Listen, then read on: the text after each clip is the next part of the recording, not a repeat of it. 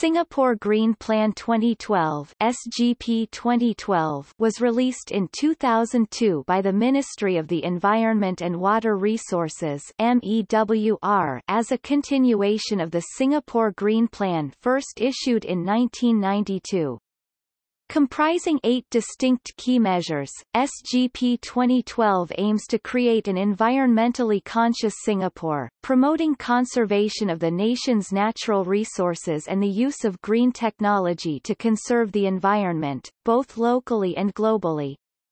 It also aims to ensure sustainability in the country's development and to instill within Singaporeans personal duty and commitment towards the environment.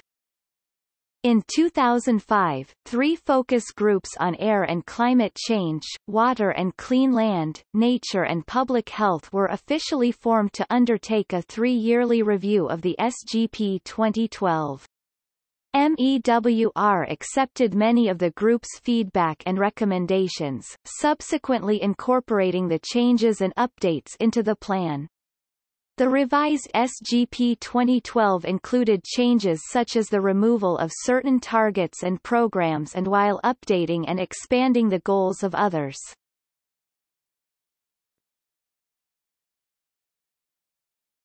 Topic: Vision.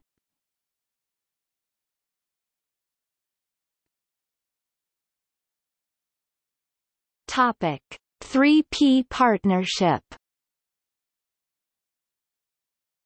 Cooperation between Singapore's people, private and public sectors is essential to forge an environmentally aware and responsible Singapore. People sector efforts by the individual are valuable since they can participate in environmentally friendly acts such as recycling, consuming environmentally friendly products and sorting out recyclables from their own trash. These efforts are strongly supported by non-governmental organizations like the Nature Society Singapore, Singapore Environment Council and the Waterways Watch Society to encourage environmental consciousness in society. Private sector efforts by industries and companies towards establishing environmentally friendly manufacturing processes and materials to reflect their degree of responsibility as corporate residents of planet Earth. Taking on efficient environmental measures in companies' operations greatly reduces pollution and saves valuable resources. Government, represented by Ministry of the Environment, works towards facilitating and helping passionate groups and organizations find local and overseas partners for collaborations to enhance current and new environmental projects. Non-government and government organizations have held a myriad of programs, inspiring and pushing to make environmental caring a lifelong interest and commitment. A few examples include Topic: Clean air. Singapore constantly monitors and review its air quality standard by setting new air quality aims and targets. Singapore uses telemetric air quality monitoring and management system comprising 17 remote air monitoring stations linked electronically to a central control system. 14 of the stations monitor ambient air quality while 3 measure the quality of roadside air. These stations periodically measure the concentrations of main pollutants such as sulfur dioxide, oxides of nitrogen, carbon monoxide, ozone and respirable suspended particles. Topic: Prevention and monitoring. Malaysia referred to the National Environment Agency (NEA) for evaluation at the planning stage to ensure that sufficient pollution control measures are in place before implementation. Besides monitoring individual polluters, NEA also checks the ambient air quality for signs of pollution so actions may be taken to prevent any problem from worsening. Inspections on industrial and trade premises are also conducted on a regular basis to ensure that environmental regulations, such as the Environmental Protection and Management Act, air impurities, are complied with.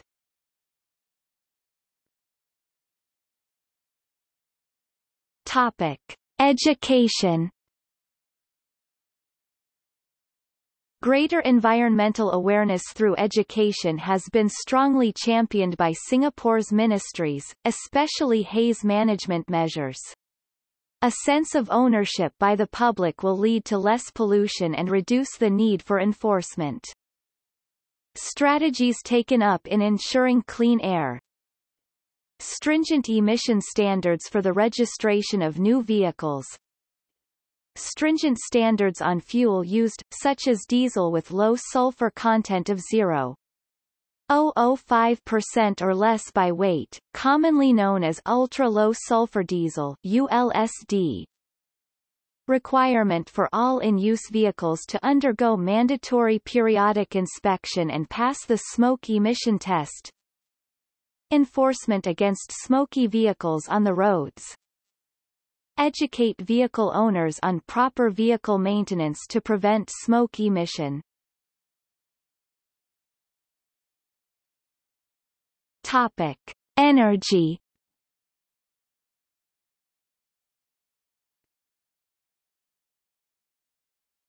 Topic: Energy efficiency. Household appliances are labeled according to their energy efficiency levels, encouraging customers to buy energy-efficient appliances and to reduce utility cost. These energy labels are part of the Green Label scheme. To reduce fuel consumption, members of the public are encouraged to take Singapore's well-connected public transport instead of private vehicles. Energy efficiency benchmarks and incentives are gradually introduced for offices, hotels, encouraging the private sector to be more energy efficient.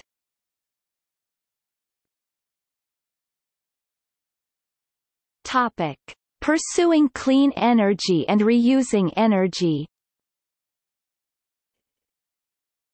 Singapore set its target to increase import of natural gases from Malaysia by another 10 million cubic meters per day by 2009, with the target of 60% of Singapore's electricity to be met by natural gas by 2012.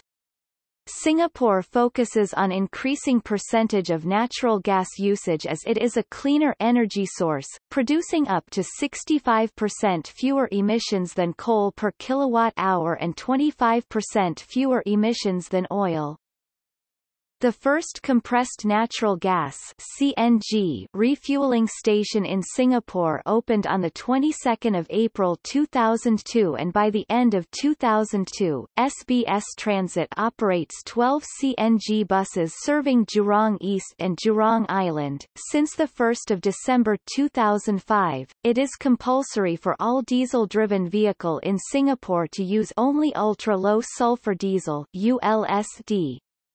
The sulfur content in diesel has been reduced from 0.05 mg liter to 0.005 mg liter. Singapore also embarked on a project aiming to recover waste heat from the petrochemical plants on Jurong Island to power a centralized cooling system for the Jurong Industrial Estate, in which high-grade heat is used to generate electricity and lower-grade heat is channeled to be used for other process needs.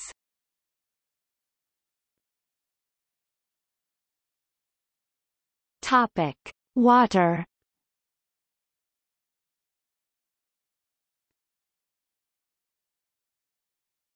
Topic: Water supplies. Two measures that Singapore Green Plan 2012 focus on are to increase Singapore's water catchment area and to diversify Singapore's source of water supply. Singapore plans to increase the land surface for water catchment from half to two-thirds and link up reservoirs in Singapore to maximize the yield of the various catchment areas. To ensure sustainability, Singapore is moving increasingly towards non-conventional sources of water. These include desalination and water reclamation aimed to meet at least 25% of Singapore's water needs by 2012. The Public Utilities Board planned to secure 136,000 cubic meters of desalinated water per day by the year 2005 to produce Newater. By 2010, the supply of Newater to the industrial and commercial sectors is expected to exceed 250,000 cubic meters a day, or more than 15% of Singapore's total water need.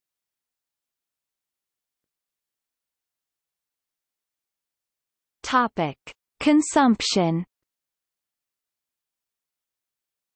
The 2006 revised Green Plan targets to reduce per capita domestic water consumption to 155 litres per day by 2012 and to work with the 3P sectors to increase awareness of the importance to conserve, value and enjoy water, developing a sense of shared ownership of the country's water resources.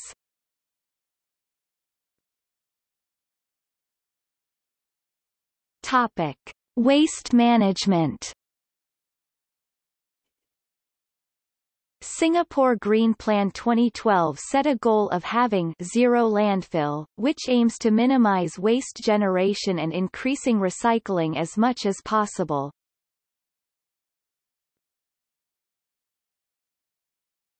Topic: Recycling. In 2001, Singapore's recycling rates were at about 44% of its total waste.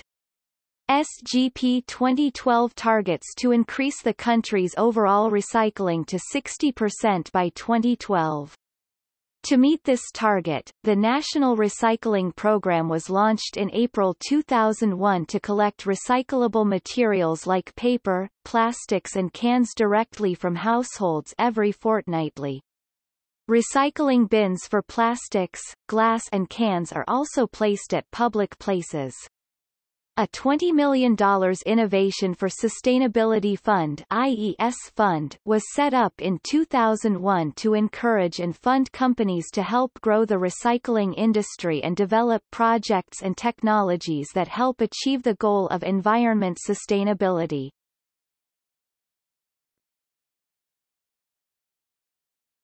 Topic: Incineration and landfill.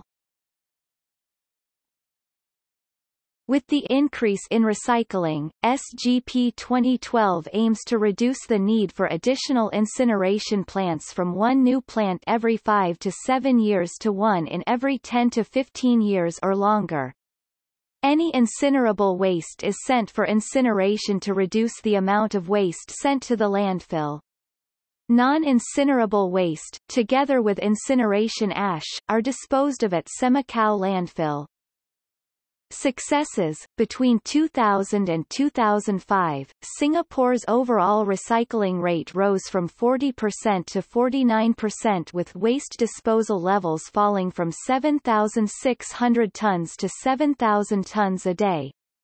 The projected lifespan for Sungei landfill increased from 25 to 30 years to 40 years, and the need for additional incineration plants is reduced from one every 5 to 7 years to one every 7 to 10 years.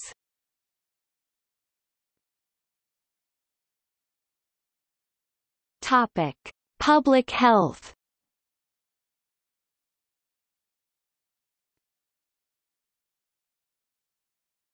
Topic: Food hygiene and control.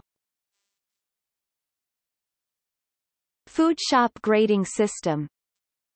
Every food stall is graded based on criteria like housekeeping, cleanliness, pest infestation, food hygiene as well as the personal hygiene of the stall handlers.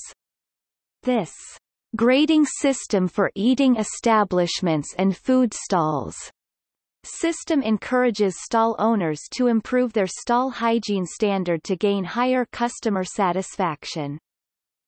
Environmental cleanliness. NEA uses mechanical road and pavement sweeping machines to clean the streets and sidewalks.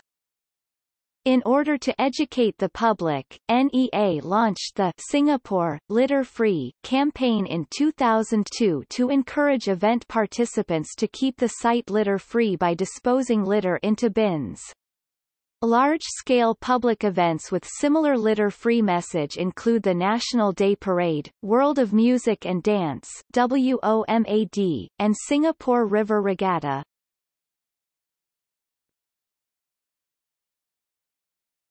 Topic: Mosquito-borne disease.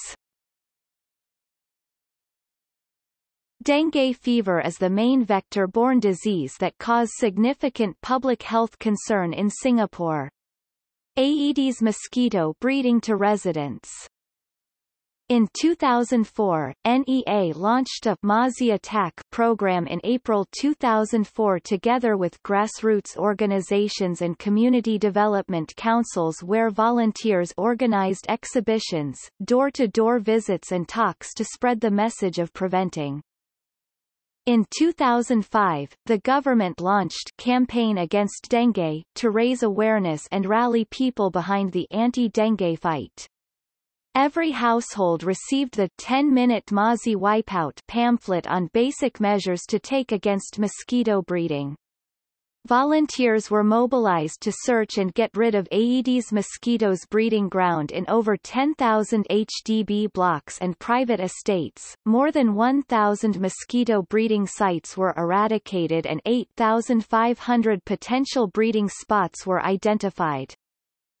The number of dengue cases per week fell from a high of 713 in September 2005 to 62 in January 2006.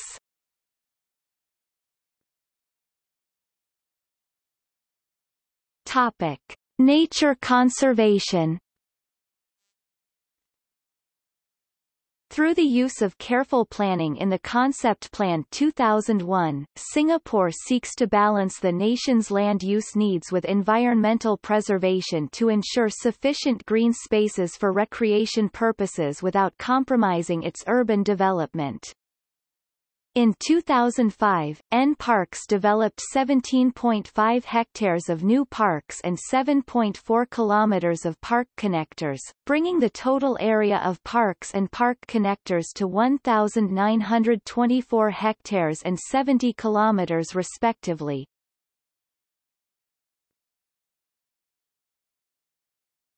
Topic: Nature areas. With the promotion of Sungei Buloh Nature Park and Labrador Nature Park to nature reserves in 2001, Singapore then had 4 nature reserves under the legal protection of the National Parks Act. The other 2 nature reserves are Chek Jawa and Bukit Timah and Central Catchment Nature Reserves.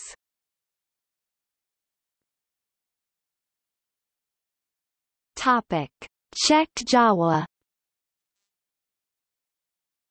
In January 2002, the government announced that land reclamation would not be done on the island and will be deferred as long as the land is not needed for other development purposes.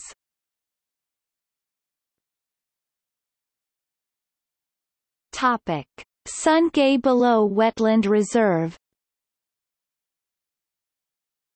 Sungei Buloh Wetland Reserve was announced to be one of the 2 parks gazetted as nature reserves on 10 November 2001.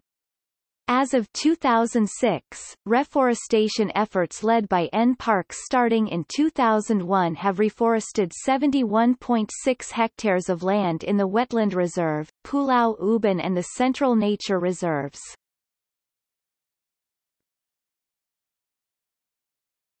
Topic: Bukit Timah and Central Catchment Nature Reserve. Bukit Timah Nature Reserve and core areas in the Central Catchment Nature Reserve, are protected by strict conservation practices to sustainability and attract biodiversity research. Avenues such as new hiking trails and the HSBC Treetop Walk allows access to the forest canopy which was originally inaccessible by conventional means.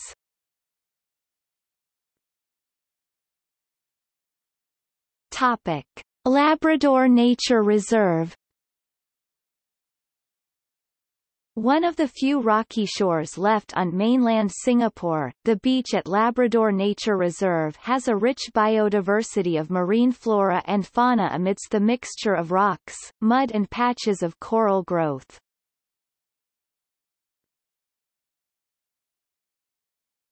Topic: Impact of development. Singapore enforces strict pollution control measures on local companies and factories. They are required to comply with regulations pertaining to air pollutants, effluent discharge and noise pollution. Quantitative risk assessment studies and extensive plans relating to management and disposal must also be done on hazardous and toxic chemicals.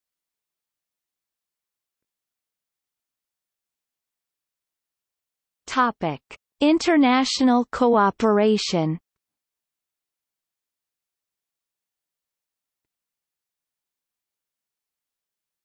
Topic: ASEAN Co-Operation. Singapore played a key role during planning and implementation of the Strategic Plan of Action on the Environment or SPAE 1999-2004, strategizing common plans and environmental programs aimed to realize the ASEAN Vision 2020. Over the years, Singapore has been actively supporting the ASEAN Vision 2020, covering concern issues such as forest fires, transboundary haze, coastal environment and biodiversity within the Asia-Pacific region.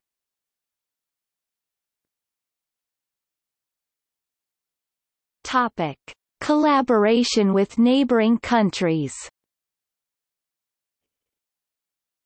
Singapore initiated many regional environmental programs, relating to water and wastewater engineering, environmental technology and urban transport planning and design, solid waste and wastewater management, pollution control, coastal and environmental management. A few examples include the Singapore Technical Assistance Program for Sustainable Development, launched in 1997 launch. The Third Country Training Program, signed collaboration with different countries over the years. The Small Island Developing States Technical Cooperation Program, launched in 1999.